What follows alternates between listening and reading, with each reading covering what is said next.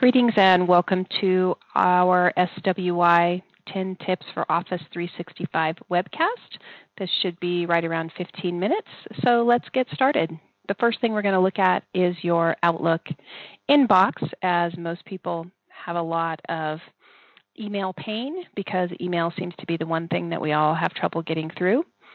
This is a demo account for Karen Berg, and she has about 27 unread emails. And the first thing we're going to do is see what we can do to maybe help get some of her items out of her inbox. This is a new feature from Office 365 called Clutter, and it's a folder that comes in your Outlook folders. And what you can do is drag emails that maybe aren't terribly important to you, like happy hour. We can drag that over here to Clutter. Or if there's something about let's say the hiking trip, eventually Clutter will learn which items are not essential to you and automatically reroute those to Clutter. You can move them out and back into your email inbox if they've been put there mistakenly, and this folder will continue to adjust to your needs. The other tip we're going to look at is something called Show as Conversation. And if you come here to your Outlook and you click on the View tab, you can see this little box that says Show as Conversations. Now, as you can see, we have a bunch of emails relative to a hiking trip. And if you decide that those aren't very important, and if you haven't managed to drag them all over to Clutter, you can use this Show as Conversation checkbox. And if you check that and apply that to this folder, you can now see that everything in this conversation sort of falls under this one header. And it does free up the real estate in your email inbox so you're not overwhelmed and you can pass by the conversations that possibly aren't terribly important. Another great time-saving tip is if you get an email and you realize that it's an action item and you'd like to have a meeting about it, you can click on the email here, drag it to your calendar, and it populates with the body, the text of the email, and you can actually invite an attendee. Let's go ahead and invite Sanjay to this meeting. And we're going to make it tomorrow on a Friday at 6 p.m. And we're going to send that off. And that is now an appointment on the calendar. I don't need this email anymore because I'm going to follow up with it on my calendar at the date and time. So those are a few great tricks for helping deal with email clutter and email overload. Now let's head over to Office 365 and talk about what's new here. This is what you might see if you're a new Office 365 user and you've just logged in. If you've added a photo, it'll appear here in the upper right-hand corner, but I want to draw your attention to the upper left-hand corner to look at what we call the application launcher. Now, I have placed these 4 applications here because these are the Microsoft Office applications I use most often.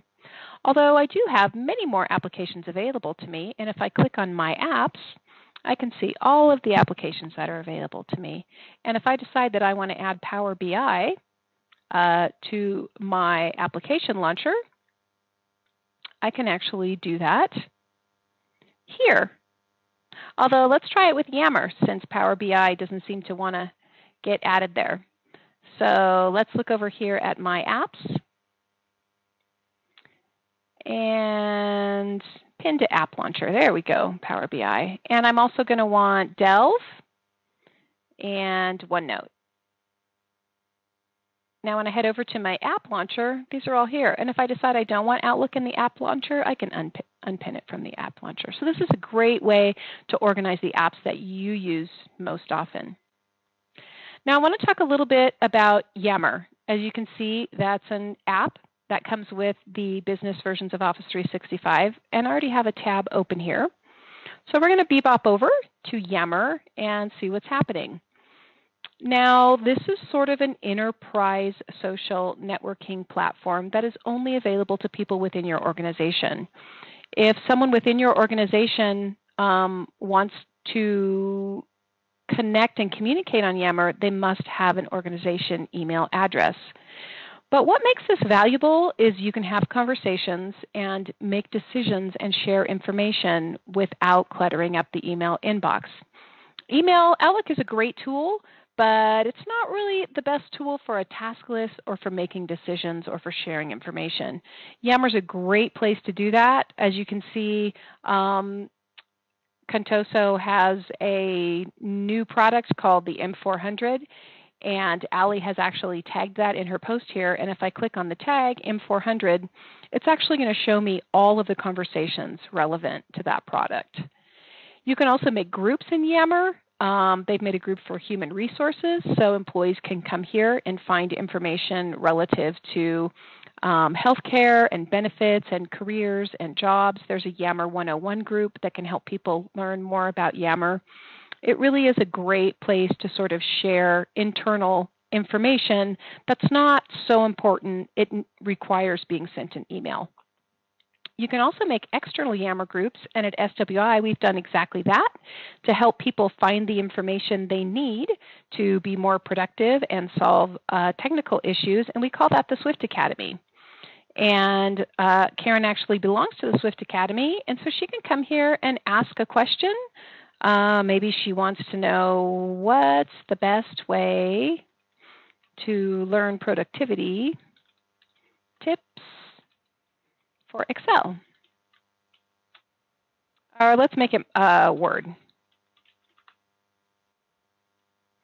And so once she posts this, someone from SWI will come along and direct her to whatever sort of training or brushing up materials relative to her request. And here you can see here's an Excel free app for Excel training that was posted here.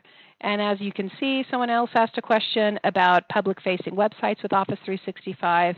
And at SWI, we just came in and posted a link to her at blogs.office.com that answered her question. So a lot of the information that people need is already out there on the internet, and this is just a place that SWI has made for our clients and customers to come and hopefully have a little shortcut to find information they need.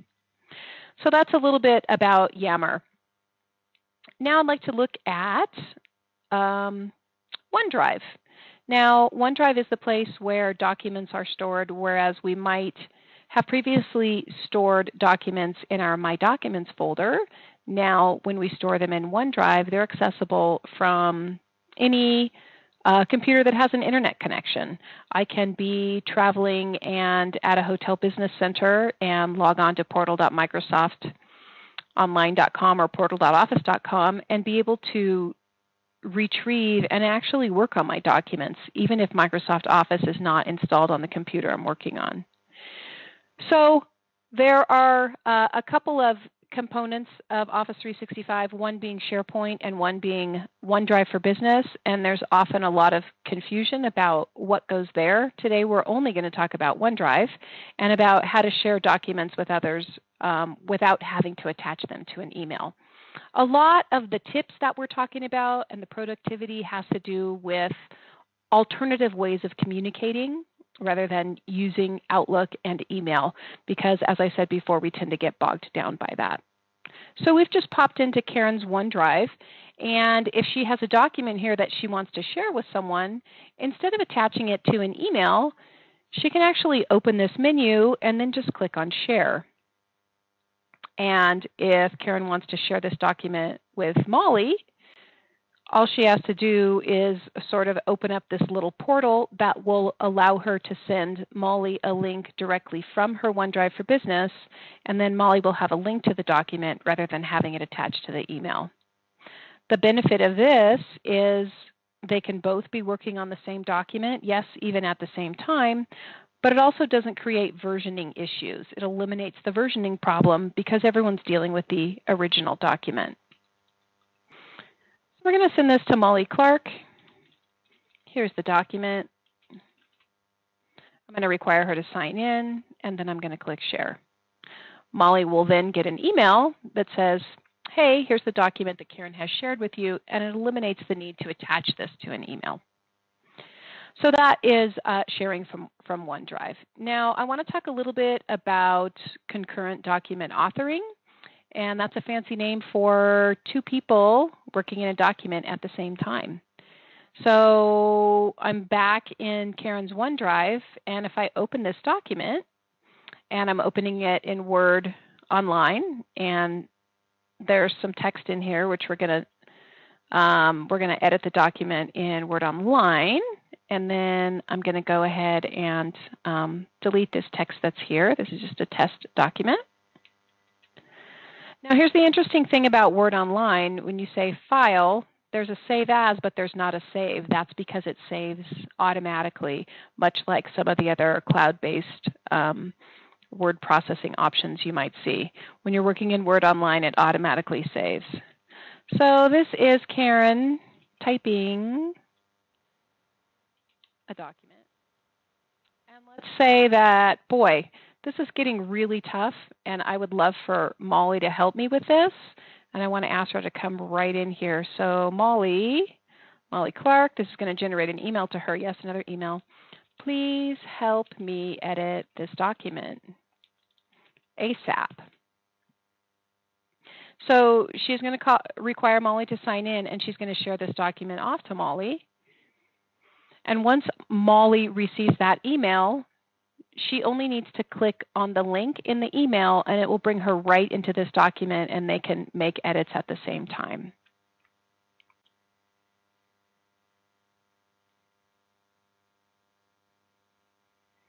So as you can see, this document has now been shared with Molly Clark.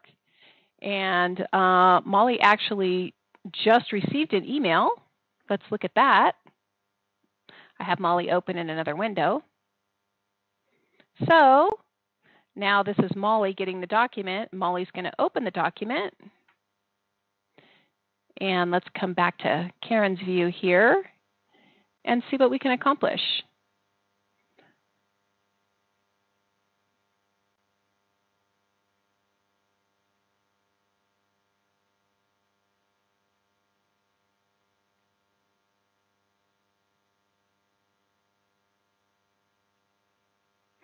So we should see a little pop-up in the upper right-hand corner that tells us that Molly is working in the document as well.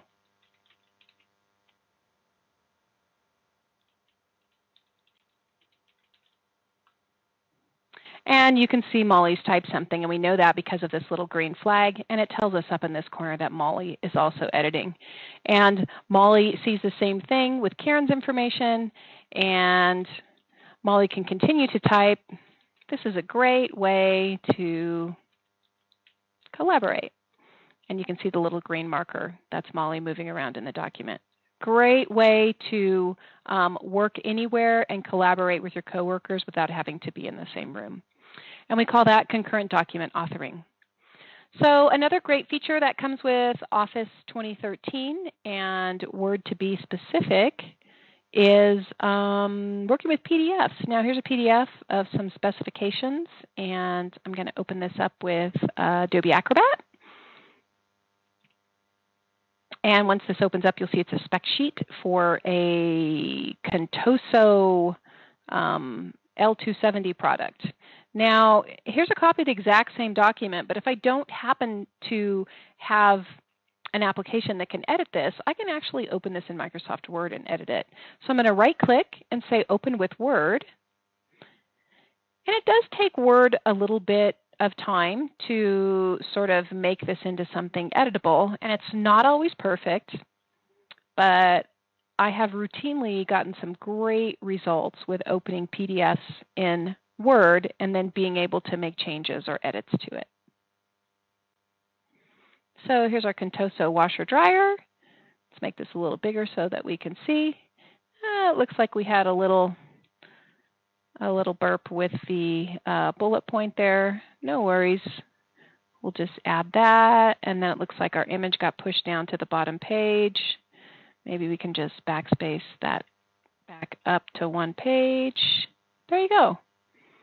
Not too shabby. And now if I want to change this to the M400, say we change the name of this, and then I'll go ahead and save this back down to my desktop because that's where I had it stored for easy access.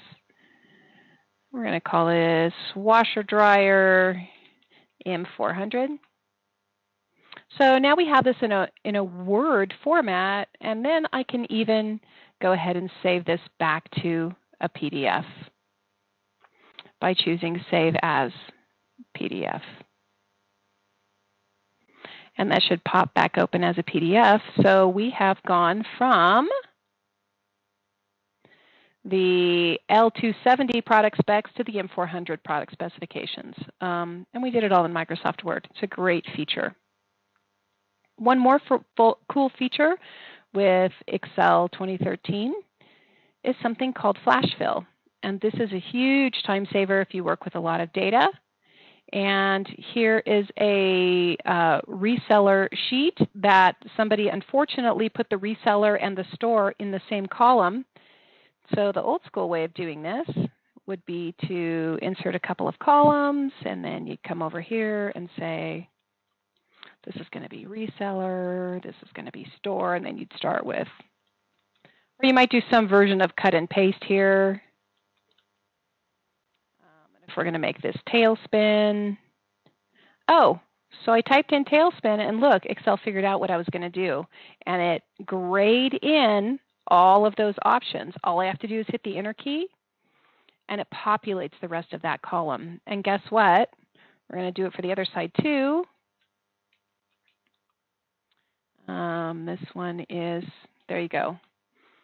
So all of a sudden a process that would have either required the re-entry of information or a lot of cutting and pasting is now done almost automatically. Great feature, and that's called flash fill in Excel. Last but not least, I want to talk a little bit about compliance. If you haven't been to the Office 365 Trust Center, it's a great place to go and just look for information.